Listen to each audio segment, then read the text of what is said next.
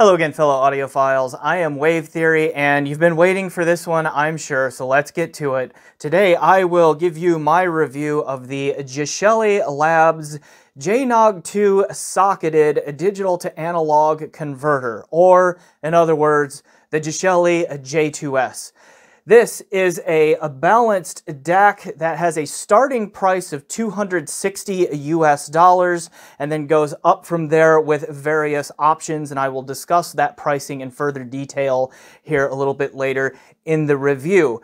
This unit I bought with channel money, which is a fun thing that I get to say anymore. Geshelli did not know that I was going to do that. I just bought it first, and then I made contact with them and asked them if they would send me some additional op-amps so that I could talk about op-amp rolling, which is one of the points of the J2 socketed version, and they happily said yes.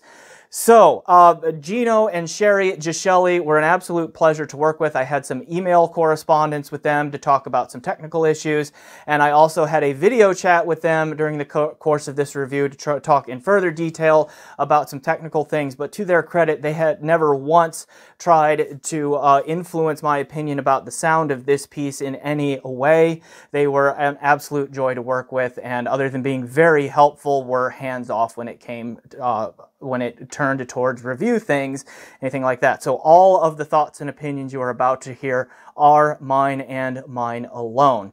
So we will go ahead and do shameless self-promotion, and then we will come back on the other side and talk more about the Geshelli J2S. Here we go. Hi, I'm Wave Theory's human companion, and he wants you to know that your support of this YouTube channel helps keep the reviews coming. If you enjoy Wave Theory's honest, thorough style, then make sure to like this video, subscribe to the channel, and check out the links in the description below to sign up for the Patreon or send him a tip through PayPal. All right, enjoy the musings. Back in April of 2023, and it is early August of 2023 when I finally get around to filming the full review, I did a first impressions of the J2S, and the Geshellis were very kind and gave me the opportunity to reveal to the world their new wooden case design. So I will put a link to that first impressions video and the wooden case reveal down in the description below. I should also mention that since I have been talking with the Geshellis, they told me that they have an affiliate link program, so I figured I might sell a few of these by talking about it, and might as well make some money back after sinking some money into this one. So if you want to help out with that, if you are interested in buying the J2S and you like what I have to say about it and you would like to support the channel, please consider using that affiliate link in the description below for this product or any Geshelli product, and I will get a few bucks back. All right, so heads up here on this review early on, it is going to be a long one again because there is a lot to talk about. Okay, we need to talk about the pricing because there are lots of options and customizability that come with the J2S. How does that affect pricing? We're going to talk about that. The whole point of having the J2 socketed version is so that you, the end user, can easily swap op-amps. So what's going on there is that the output stages on this DAC, okay, so one op-amp on each of the XLR outputs and one output for both of the single end, or one op-amp for both of the single-ended outputs on there. You can change the op-amps on the output stages, okay, through sockets in there and influence the sound. This unit that I bought uses the Sparkos 3602 op-amps, but the Geshellis also very kindly sent me the stock TI-OP 1656 op-amps, which I rolled in there. And they also initially sent me the TI-OP 1612 op-amps, and I had some issues with those, which I need to talk about. But that also is an opportunity to talk about Geshelli's excellent customer service. So we're going to get to op-amp rolling in this video as well as a how-to. I'm actually going to show myself like opening up this unit and swapping out some op-amps in case that you are a little bit nervous about what that might look like. It's actually very simple. I will let you watch me doing it so you can make a decision as to whether or not that's an avenue you wish to pursue. Okay. Other things that we need to talk about then are like using an aftermarket linear power supply with this thing, which I have one right here. So how does that affect the sound and what risks are there in doing that and so forth? We're going to talk about that. I'm also going to do a fairly detailed comparison with the Schiit Bifrost 2/64 in this review as well. And then as far as comparing with other DACs up in that price range up there, I will have a whole separate video, hopefully coming in the near future, where I kind of sum up and give an overall summary, hopefully, of a good number of the DACs in the mid-5 price category. So the Geshelli will be in there, the Bifrost 2/64, the Denafrips Aries 12th Anniversary Edition, Sparkos DAC 1421, a couple of SMSLs, a couple of toppings on it. Those will be in there too soon, so stay tuned for all of that. All right. So I will timestamp all of this out so that you can jump around and get to the parts of the video that are of most use to you. So look for that as well. Navigate as you need to. And I will say, sonically, this DAC is the next unit in Geshelli's growing legacy here of just making excellent bang for the buck products, right? This unit here with the stock op-amps is probably either right at or at least among the very best of the under $300 balanced DACs that you can get out there. If it's not the best, again, it is right there with the best. So it's a really solid option there. I'm going to explain why through the course of this video. Then if you put the Sparkos 3602 op-amps in this thing, it can actually become a really stunningly good value, and that rockets its performance, catapults it right up to the tier with DACs that I just mentioned. Like, it is right there trading blows with the Schiit Bifrost 2/64, the Sparkos DAC 1321, and the Denafrips Aries 12th Anniversary Edition. Like, those three with this one kind of separate themselves, I think, from a lot of the other DAC competition in that price range. I'm going to explain why when we get to that part of the review as well. So get comfy, get yourself a beverage of choice here, and yeah, sit back, relax. We got a lot of ground to cover, so let's get to it. All right, first thing that we should talk about is the pricing. So the basic, cheapest option, just simply get this out the door, is the $260 version, which has the DAC board. And I should say that the J2S here is built around an AK4493 DAC chip, right? So you get that DAC chip on all of these. So you get the board built around that chip, and no USB module, and you get 4 total SPDIF inputs, 2 each of coax RCA input, and 2 each of Toslink fiber optic input on this thing. And then, of course, you get the balanced XLR output and the RCA single-ended output, and the basic stock version comes with those TI OP1656 op-amps.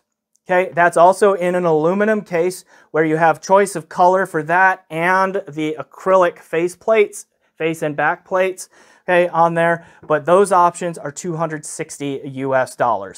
If you want the Amanero USB module, which is right here, not over here, it's right here, that's going to be an added $50. So with that, that takes you to just over $300, so $310 there with a USB input.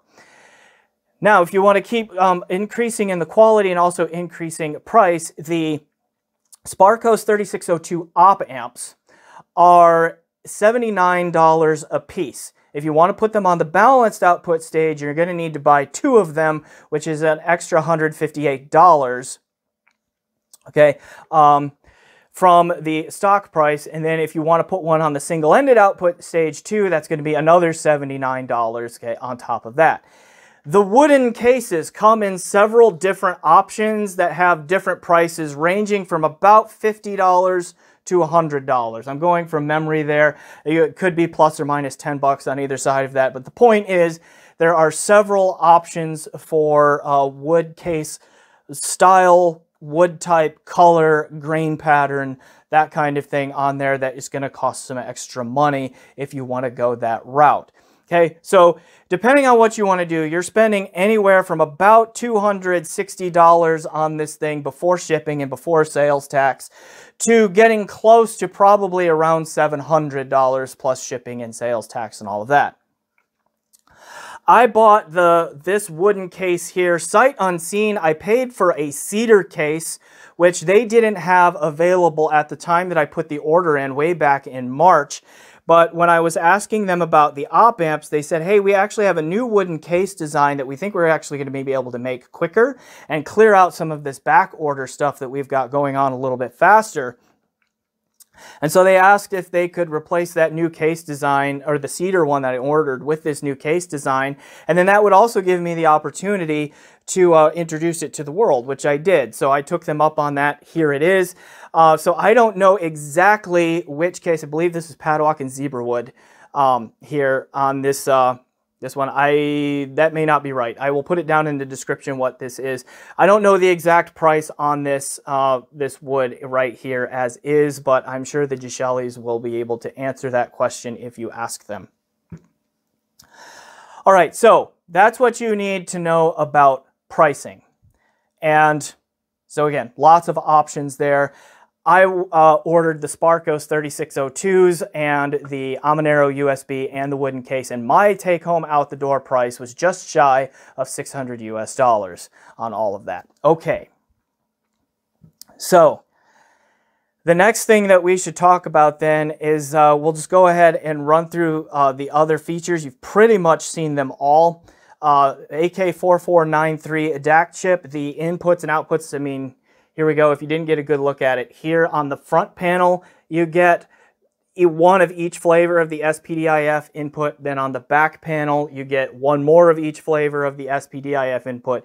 The Amanero USB module is over here. Then we have the both kinds of outputs. And then a 12-volt DC input over there. The stock power supply is across the room. So let me go get that. I'll show it to you in just a second. All right, here is the stock power supply. It looks dinky, honestly. Like, it is not super impressive physically to behold. It is a 12-volt half amp output there. And I asked Gino and Sherry about this because this is the power supply that Geshelli has been using, at least for their products, their lower priced products here, for quite a while, and I've always been impressed with the efficiency of Gino's designs. Like, 12 volts half amp output gives you a grand total of 6 watts of power to work with coming into the unit, and with energy loss due to heat and various other things, like, you're never really going to get a full 6 watts going out either. But his designs have been really efficient in how they use power. And I asked why this is the power supply that they use, and the story they told me was that to get FEC compliance is an expensive proposition. You get charged for the compliance testing for every power supply that you want to try, and they tried several. This is the only one that passed, and so since they had one that worked, they just ran with it from that point on, rather than going through the expense of finding additional power supplies to pass the compliance testing. This does open the door, and 12 volts is a pretty common connection type to try LPSs. So I have right here a small green computer output or linear power supply that is adjustable from 5 volts to 19 volts. I set it at 12 with a maximum 25 watt output. And so I'm also going to report on what that does for the sound when we get there in a bit. I should note that if you're going to use an aftermarket LPS with this or any Geshelli product, it's really kind of a use at your own risk kind of thing. When I asked them, like, what kind of LPSs do you recommend, they said they have to be careful about that, about which ones they can say, because there is risk involved anytime you start using an aftermarket power supply and all that. So I'm not going to say much more than that, other than I personally had no issues with this, but I do need to drop the disclaimer that if you use this or any linear power supply to power the J2S or any other Geshelli product, that it is used at your own risk. If you get one and you plug it in there and you cook it, like, that's on you, okay? They may not be able to help you because of warranty voiding and all of that kind of stuff. So just be smart, be careful. Make sure that you have a 12-volt connection and it's reliable and reputable and all of that kind of thing. All right, so with that, we'll go ahead and I think cut to the how-to of op-amp rolling. So yeah, I took a video of me doing that, so let's take a look at that. All right, a quick how-to on how to swap the op-amps inside the Geshelli J2S. It's actually pretty simple. And goes fairly quick when you have the right tools. So the thing that you really must have, or you're required to have, are just a little Allen wrench or hex key, whatever you want to call it. This one right here, I believe, is a 3/16 inch, roughly 2.5 millimeter if you're on the metric system. So you're going to need one of these. And then, of course, you'll need the Geshelli itself and other op-amps to put in it. Recommended things to have on hand would be a place to put the op-amps that come out of it, something to store the new op-amps, and a box or something to put the screws that come out of this thing so they don't wander off. I don't even know what box this was. I just grabbed it. What was in here? Oh, my Sonore ultraRendu. Okay. Yeah, my life is kind of a hell of boxes these days. So anyway, the other thing, I use a cleaning cloth for this, just a clean microfiber cloth to help you pull the op-amps out without stabbing yourself in the fingers, because some of them are very sharp, or the pins on them are very sharp, and you're probably also going to want to remove your own fingerprints from the acrylic plate here on the back. So might want to have one of those handy too. All right, how do we do this? All right, so around the outside of the perimeter of the back panel here, we see the 4 Allen screws which hold the acrylic plate to the wooden case. Those have to come out using the Allen key because they are Allen screws. So I'm just going to pause the video, take those out. I don't think you need to watch that. But these 4 come out. You can leave these alone. You don't have to touch those, just the 4 on the outside. Okay, I will come back when I get those out. All right, I've got those screws out, and now all you need to do is just gently grab anything you can get your fingers on, or tilt this forward, and the PCB board just slides right out. Okay, here's a glamour shot of the PCB if anyone is interested. So what is it we're actually removing here and replacing? It's these 3 gizmos right here. Those are the op-amps, or the operational amplifiers. Currently, I have in here the TI OP1656s, and I'm going to put in the Sparkos 3602s here in just a moment. All right, one other comment here is if you get the wooden case, a thing to note is that the screw holes here are just drilled right into the wood. And screw holes in wood, they have a shelf life. Like, there's going to be a finite number of times that you can take these screws in and out before you start stripping out the grooves, you know, because of the threads of the screw. Okay, before you start stripping those out. So if you know that you are going to be a heavy op-amp roller, you either need to have a plan for how to manage that. Like, you could probably put some epoxy down there. If they start to wear out, let that epoxy harden and then drive the screw back down in there, and it's probably fine. Or just get the aluminum case, and then that's probably not an issue because it will likely come with pre-threaded screw holes, okay, on there. And then all you have to do is line them up and not get them cross-threaded. So that's just something to keep in mind about the build of the J2S if you're going to do a lot of op-amp rolling. You can also see my fingerprints down there. I hope those are on the outside because it would be hard to clean those on the inside without taking that panel out. All right, not sure how I got my fingers all the way down in there. Honestly, I haven't taken that one out.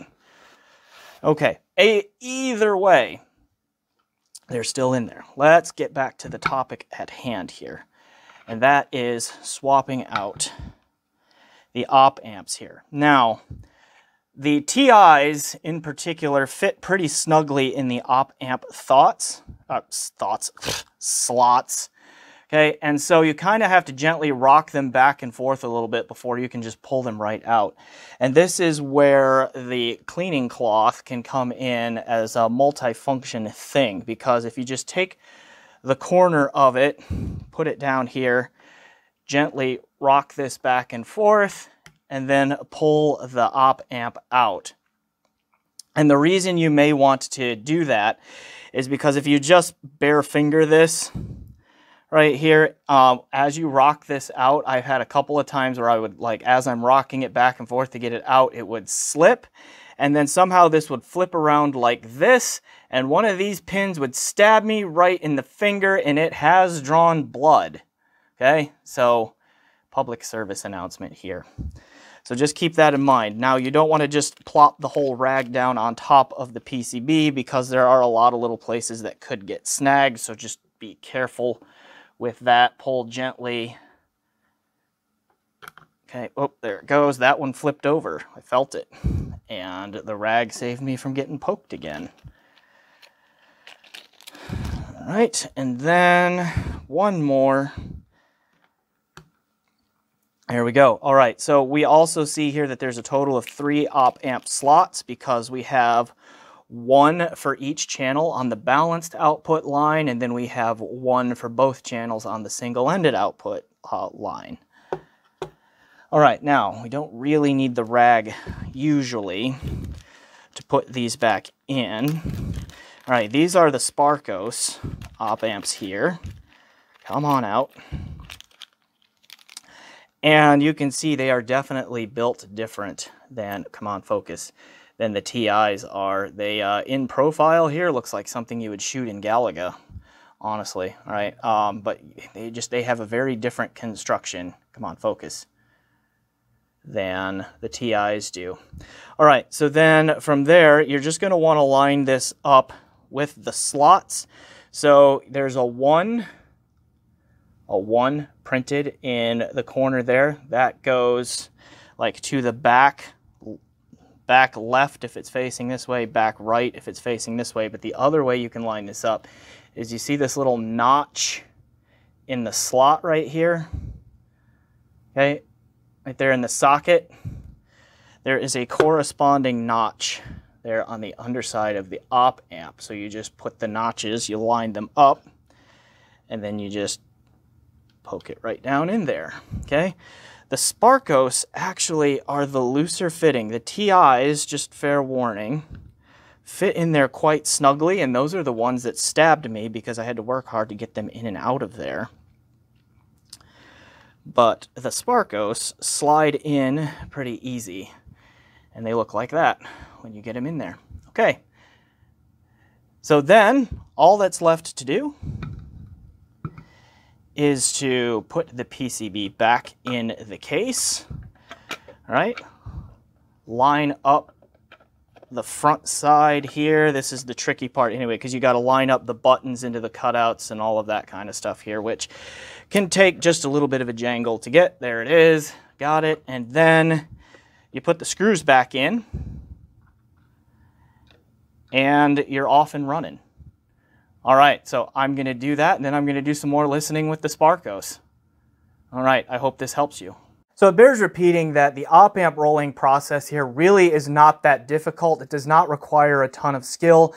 Again, I will reiterate, do be careful about pulling out particularly those TI op-amps, because the pins on those things are really sharp, and you can stab yourself in the finger pretty easily, and I definitely learned that the hard way. All right, so with that, let's transition into test gear, and then we'll talk about sound and just the many different options about the sound that we need to discuss. All right, so the test gear that I used for this thing has let's start with the source end first. So a lot of the critical listening and acclimation happened by just dropping it into my system quickly, which means that I connected it via SPDIF, the coax SPDIF, to my Singer SU6 DDC, which was in turn connected via USB to a Sonore ultraRendu streamer, which I used Roon as a Roon endpoint, listening to lossless or high-res local FLAC files, local DSD files, or streaming lossless or high-res FLAC files from Qobuz. I also tried the USB input here plugged directly into my Windows 10 desktop PC, plugged directly into my Microsoft Surface Pro 4 laptop/PC, and also plugged directly into that same Sonore ultraRendu that I just mentioned. Okay, sourcing all kinds of like high quality audio, same kind of high quality audio files I mentioned just a moment ago. So downstream from there, amps that this thing spent some time plugged into, I would say the most commonly used amp pairing with it was the Lake People G111 Mark II amplifier, which has a MSRP of $599 US dollars, might be $549 right now. And I thought that that was a realistically priced amplifier pairing to do a lot of testing with. But I also tried this a little bit plugged into my Vioelectric HPA V281 amp and the head amp GSX Mini. All that via balanced connections, and then from the single-ended outputs, I tried it a little bit with my KN-HA1A Mark II tube amplifier, and also the Erzatich Perfitus headphone amp there. Okay, headphones then is a long list. I have mentioned having the Geshelli J2S in-house for a while and using it as a reference DAC to use, which should say something. With a lot of headphone reviews that I have done here over the summer. So that list includes, but is not limited to, HiFiMan HE1000 V2 Stealth Magnet Edition, the Aurorus Borealis, Aurorus Australis, the Kennerton Yallerhorn GH40, and the Meze 109 Pro. Other headphones that I used during the course of this review also were the HiFiMan Susvara, the HiFiMan HE1000 SE, the Focal Utopia, the original. I plugged Focal Radiance in a little bit, and I'm pretty sure I tried the Beyer Dynamic DT8 8600 ohm and the Massdrop plus Sennheiser HD6XX in there as well. So a wide variety of stuff. And HiFiMan Aria Stealth, Aria Stealth Magnet Edition. So a wide variety of things over a wide variety of price points and like performance tiers in there. Okay. I did again use the two different power supplies, both the stock and the small green computer, a linear power supply. And I will explain in detail, like I will make sure you know which one I was using when I talk about different aspects of the sound here as we go. But I will say that a lot of the critical listening that I did, first and foremost, was with the stock power supply. So I think a lot of the sonic impressions that I'm going to give are going to be with the stock power supply, and then I will save like what happens when I plug the LPS in for like towards the end of the sound section. So lots of different gear, lots of different configurations. What did I learn? Okay, let's first tackle whether or not you should consider buying the $50 Amanero USB module. So the J2S in its design is very similar to Geshelli's J2.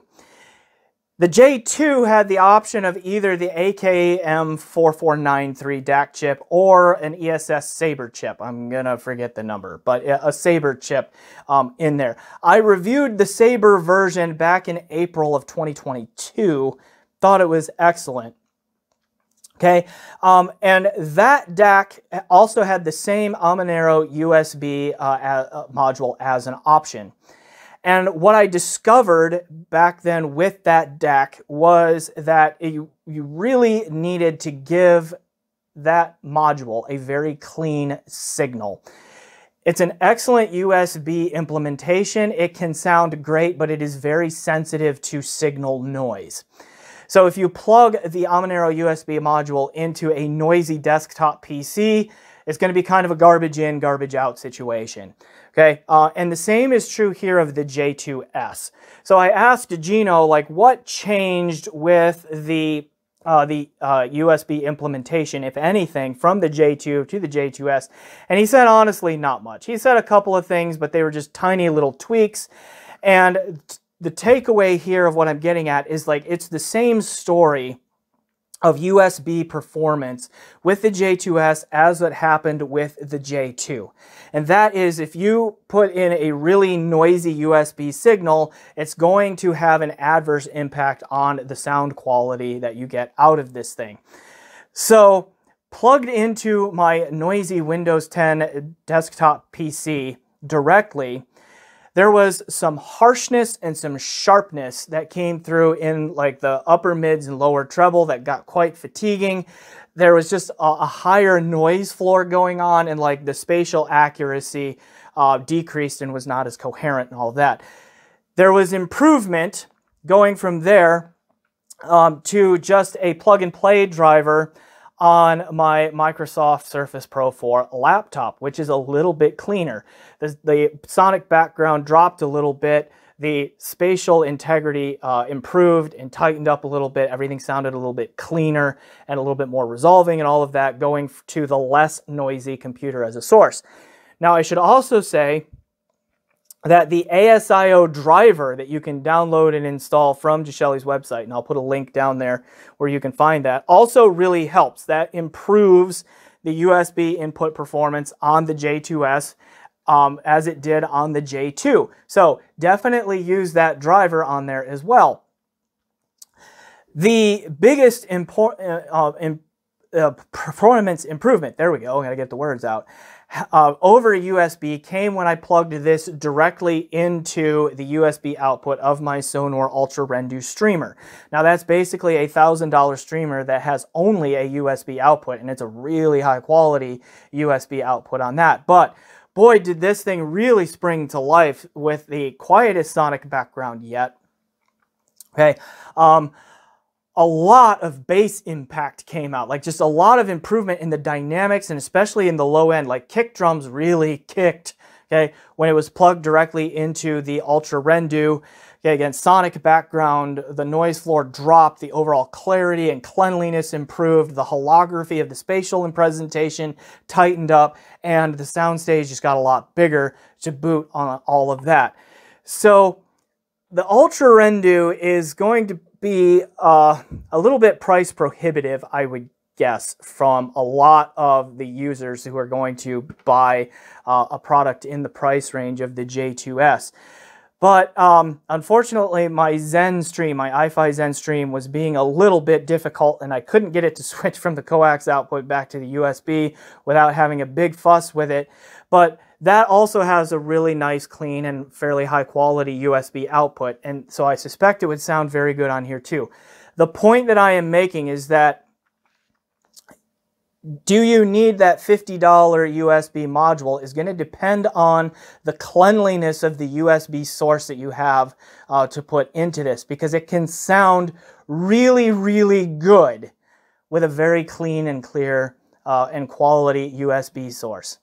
It can sound mushy and harsh and just not all that great, frankly, if you don't have a good, clean USB source. So that's the first question you need to answer.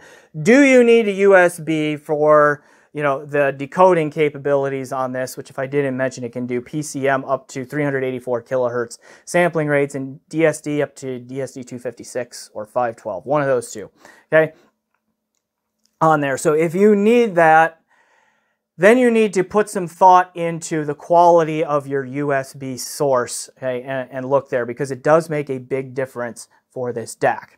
Okay. So now let's spend the rest of the review assuming that you have given this DAC a nice, clean digital source, whether using the USB or the SPDIF. What kind of sonic performance can you expect? The answer to that is good. All right, let's start with the stock TI OPA 1656 op-amps. You're going to get, again, a nice, quiet, clean, clear sound with a pretty neutral frequency response, a very good tonal balance throughout the whole frequency range. Okay, fairly good resolution and clarity, a not necessarily big or small soundstage, just a soundstage that seems like the size that it needs to be, with reasonably good imaging and separation and holography in there from the balanced output, I should say. The single-ended output is not quite as strong. There is a noticeable drop-off, and the soundstage narrows a little bit, and some of the clarity and the detail retrieval recede a little bit when going from the balanced to the single-ended output. And that's the most noticeable change, beyond the fact that the output levels are different, right? The XLR outputs are louder because they're a 4-volt output as compared to a 2-volt output from the single-ended. Okay, so in general, I would recommend using this DAC in its balance mode for your primary and critical listening, because it does sound better across examples from the balanced output than it does the single-ended output. That is pretty common of DACs in this price range too. So that's not a knock on Geshelli. They're not doing anything wrong. That's just kind of the nature of the beast. It goes at the, in this price point there, balanced versus single-ended. All right. Now, so to sum up the sound using the stock op-amps and the stock power supply right here, with the, with or without the Amanero USB module, you're talking about like one of the better, if not like, right up there with the best, budget enthusiast balanced DACs out there. Like, the sound is accurate, it is satisfying. There is reasonably good detail retrieval and holography to the spatial presentation. The dynamics, which I didn't mention, aren't standout, but they're not poor either. You just get a really well-rounded, well-balanced performance across the board. Okay, with, again, stock power supply, stock op-amps, an excellent budget enthusiast choice. All right, the 1612s are an interesting little story here. Geshelli is not offering them anymore. They pulled them from the market, and the stated reason is that that Geshelli needs the 1612s for some amplifier designs that they have going on, and the 1612s work better for that.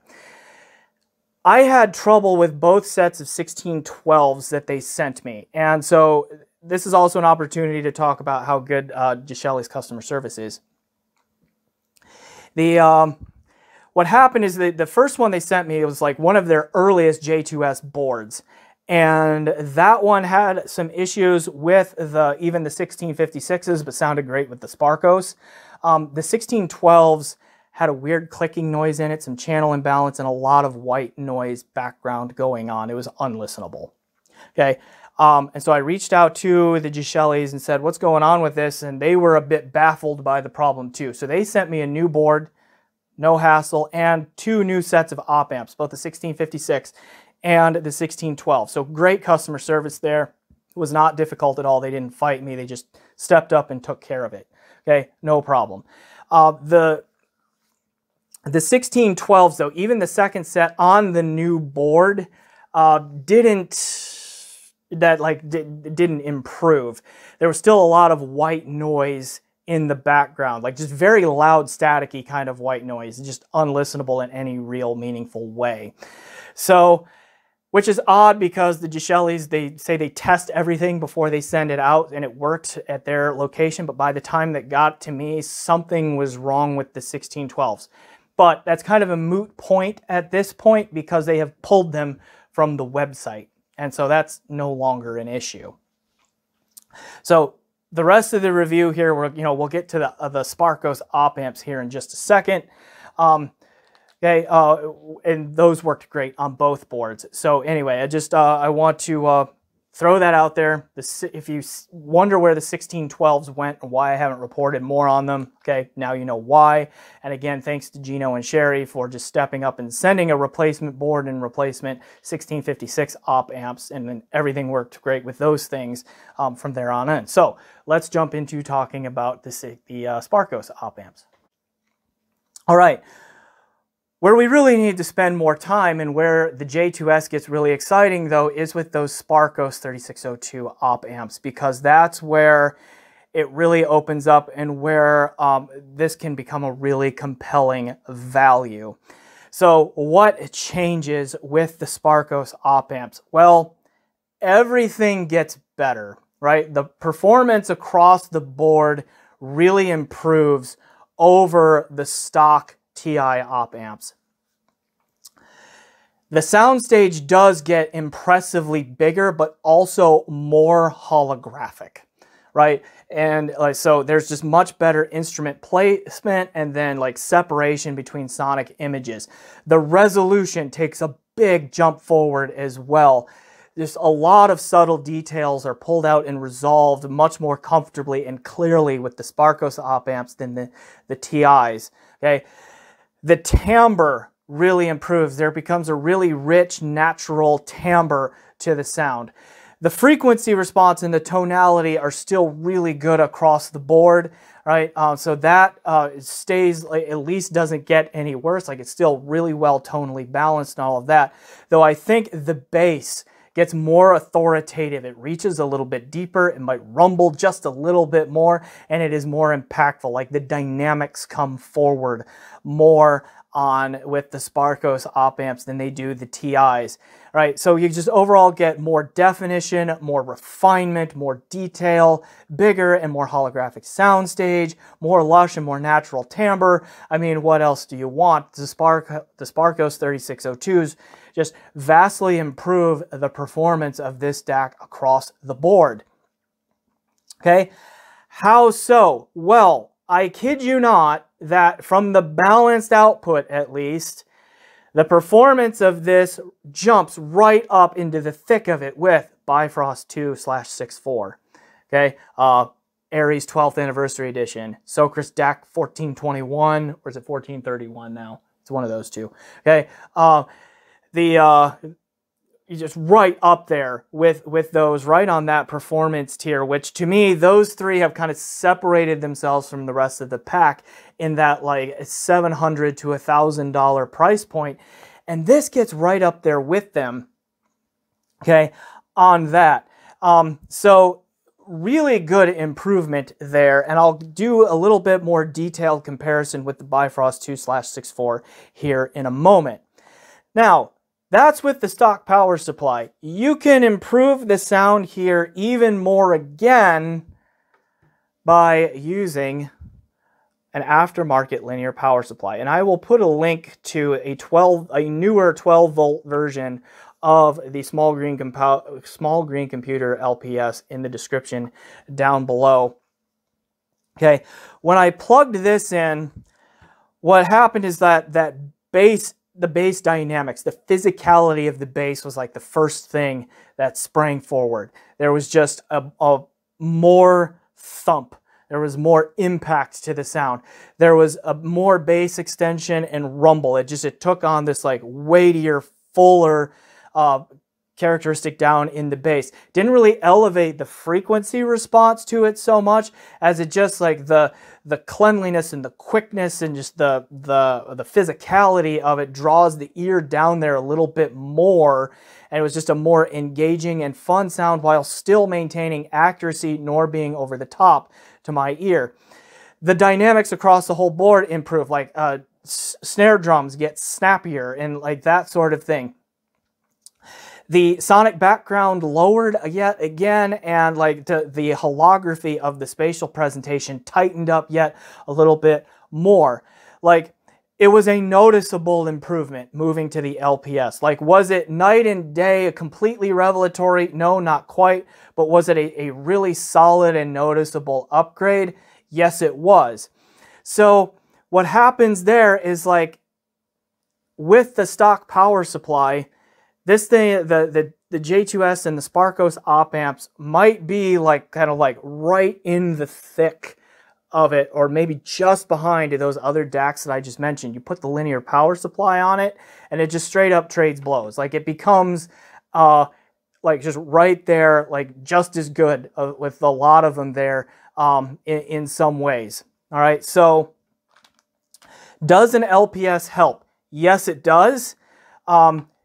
This particular one wasn't just like, oh, completely revelatory, but it did offer some small and important and noticeable improvements that, again, elevated the performance of this and made it possibly an even more compelling value in the market than it is already. All right, let's do that comparison with the Bifrost 2/64. All right, features-wise here, the Bifrost 2 only decodes PCM files, and at that, only up to 24-bit, 192 kilohertz sampling rates, which is what the Geshelli will top out at from the SPDIF inputs. But if you have a quality USB output and you like DSD and all of that, then the Geshelli wins on decoding options via USB. The Geshelli also has more inputs than the Bifrost 2 does, though they have the same complement of input options. They both do USB and then SPDIF in 2 flavors of RCA coaxial and Toast-Link fiber optic. It's just that the Geshelli has 2 each of those, whereas the Bifrost has 1 each of those. The other thing that I will say here is that the gap in performance between balanced output and single-ended output is noticeably smaller for the Bifrost than it is for the Geshelli J2S. So if you are in a position where you want to use the balanced and single outputs simultaneously, like say balanced output to your headphone amp for critical listening and then single-ended output to desktop speakers or whatever from there, then the performance gap for the Bifrost 2 between those two is smaller. It is there, it is detectable, but the gap is bigger for the J2S. So keep that in mind if that matters. But for the rest of the comparison, let's do balanced output versus balanced output.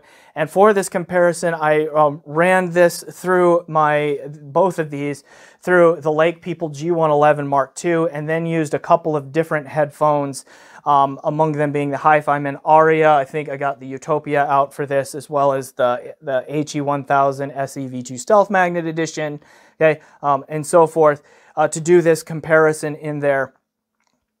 And what I found was really interesting. The Bifrost 2, and then again, this is the /64 iteration of it, has a little bit more lower mid-range presence to it. I don't want to call it warmth because it doesn't really strike me as being warm, but there is just a little bit more presence and fullness through there, which has an impact on timbre a little bit. So depending on what instruments were playing and like what kind of voices were going on, I thought it was a bit of a split as to which one had better timbre. Because of that, I think the J2S is a little bit more closer to true neutral through its frequency response. The Bifrost 2 is also a little bit more recording quality sensitive. There was a region in the upper mid-range, lower treble where like crash cymbals and all that could be a little bit forward and harsh on the Bifrost 2. Not bad, okay, but it could be a little bit fatiguing going on there with some recordings where the J2S was a little bit more forgiving.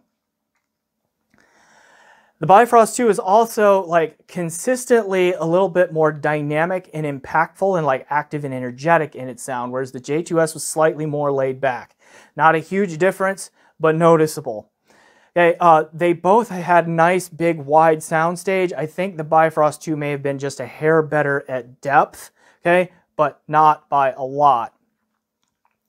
Okay, and then like their resolution, like I have to call it a dead heat in terms of like what they are actually able to resolve and pull out in terms of a detail retrieval thing was about dead even. Some people might say that the Bifrost 2/64 is a little bit more resolving, but I think that's because a lot of which like happens in that mid-range forwardness that I mentioned in comparison here, where things like room reverbs and the zizzy sound of bows being dragged across strings and all that is emphasized just a little bit more than the J2S does because of that slightly, emphasized mid-range range right there. Okay. But my takeaway here is that in terms of like, by the time you fully load this thing up, Sparkos Op-amps, using the LPS and all of that, which one was better? No. They are a little bit different, but I will put it this way. To my ear, the Bifrost 2/64 had the higher overall performance ceiling, but also the lower overall performance floor. You put a bad recording through the Bifrost 2/64 and it could get, harsh and fatiguing, lose some of its spatial coherence and that sort of thing. Put a really good recording through these and the Bifrost 2/64, why is that so hard to say? Feels like I'm slurring it all as I go. But anyway, the Bifrost, it is a little bit clearer and has a little bit more clarity and maybe just like sounds a little bit more natural, I think, with really good recording. So it has a slightly higher performance ceiling. It can be a little bit more refined and defined than the J2S with a little bit more active and energetic sound if you like that kind of thing. The J2S is more forgiving of bad recordings and thus less fatiguing, though it doesn't reach quite as high as the Bifrost can if you put put very good recordings through it. Again, it is a tiny gap in both directions, right? Like both of them will let you know if you're hearing a bad recording. Both of them will let you know if you're hearing a good recording. It's just that the Bifrost 2 is a little bit more reactive to those differences than the J2S is, both for better and for worse. Okay. So that is my comparison there. And again, for more detailed comparisons with other DACs and like with more explanation as to where this fits into the DAC market, see my upcoming video, save for this, which I'm about to drop here. And that is the Geshelli J2S here can be an astounding value. Here's why I say that. Let's say that you only need the Sparkos Op-amps on the balanced output. You're just going to use the balanced output. You don't need the single-ended, okay? Save $79 right there by just putting a stock TI Op-amp on the single-ended output line and not buying a third Sparkos Op-amp, okay? Use the aluminum case instead of a wood case. Maybe you get the Amanero USB module, maybe you don't. But with the aluminum case, and the upgrade to the Sparkos Op-amps on just the balanced output, you're looking at about $420-ish, if my math is right on that. Okay, and I looked at the website correctly there, for the J2S with those Sparkos Op-amps on the output line, no USB. Add the Amanero USB module, and you're getting close to $470 US. Add one of these small green computer LPSs, and that's like another 190 bucks. Okay, so close to 2 on that, 200 on top of that, 670, all that. But even if you just use the stock power supply on this, you're getting a whole lot of DAC for the money there. You're getting a DAC that competes up there in the $700 to $1,000 price range for under 500 bucks. Okay, again, add one of these, and you're getting a DAC that competes even more and even better with that $700 to $1,000 price range here for under $700, okay, if you want. So can be a really compelling value there and something to consider. So like, who is the J2S for? Who should consider buying this? So again, you do need to be careful and really wrestle with the question of, do you need the USB input? Because the USB input can be amazing, and it does give you DSD and higher sampling rates of PCM if you want to use HQ player or something like that. Okay, but it comes with the fact that it does not reject noise particularly well, and so you need to be careful about the quality of the USB source that you are plugging into it. So that's the first thing you need to worry about. But if you are an audiophile on a budget, you can buy the stock version of the J2S with the op-amps for, right around $300 or so. Okay, it's going to be a little, like if you do the $260 version, it's going to be close to $300 by the time you factor in sales tax and shipping and that sort of thing. Okay, close to $350 if you put the Amanero USB module in it, but that's still kind of like in the budget enthusiast tier, I would call it. And you're going to get very good performance at that price with a clear upgrade path in the same unit. You can come back later and add the Sparkos 3602s that Geshelli offers, or any other op-amps out there that fit the socket type on this one, and get a significant bump in performance. Okay, so that's who should consider this. Or if you are in the market for a mid-fi DAC, you're looking in that $700 to $1,000 tier, you're looking at Bifrost 2, you're looking at Aries 12th Anniversary Edition, all of that. Consider this one. Consider it with the Sparkos Op-amps, upgrading the power supply. It's going to be right there with those in there. And you get the, the joy of supporting a company like Geshelli, because they run a pretty cool little company, in my opinion. All right. So that's who I think should consider the J2S. So we'll sum all of this up because we have been here for a while. The Geshelli J2S, excellent. Okay. In stock configuration, one of the best $300 DACs out there with the Sparkos 3602 op-amps, okay, with or without an upgraded power supply, can punch up, gets into that next performance tier that is currently occupied by Bifrost 2, by Denafrips Aries, okay, like up in that range, which is impressive just from op-amp rolling, okay, that's really impressive that it gets up there, right? The op-amp rolling is easy, right? So don't let that scare you away. If you are scared of that, you still want the Sparkos, Geshelli will send it to the Sparkos to you pre-installed. Okay. Really good, okay? I can't sing the praises enough. The only real drawback, if you will, is that the single-ended output is really just not quite up there with the balanced output, so that's one thing to consider. And the other is that the USB module, while it can sound great, is sensitive to noise. So you need to have a good, clean USB source if you're going to consider the USB module. Okay, but that's about it. Otherwise, really well done. I really like this. I'm glad that I get to keep it. I will find a use for it in my various systems around. I'm sure that you will hear it mentioned in in future reviews as one of the DACs that I use to evaluate some other piece of gear. All right, so thanks to Gino and Sherry for being such a pleasure to work with and offering me the opportunity to reveal this new wooden case design, to try the different op-amps. So, thanks for watching my review of the Geshelli J2S. Please remember to like, subscribe, leave a comment, check out my PayPal, my Patreon, and all of those things. And if you're interested in buying the J2S, please consider using my affiliate link in the description below. So again, thanks for watching, and as always, enjoy the music.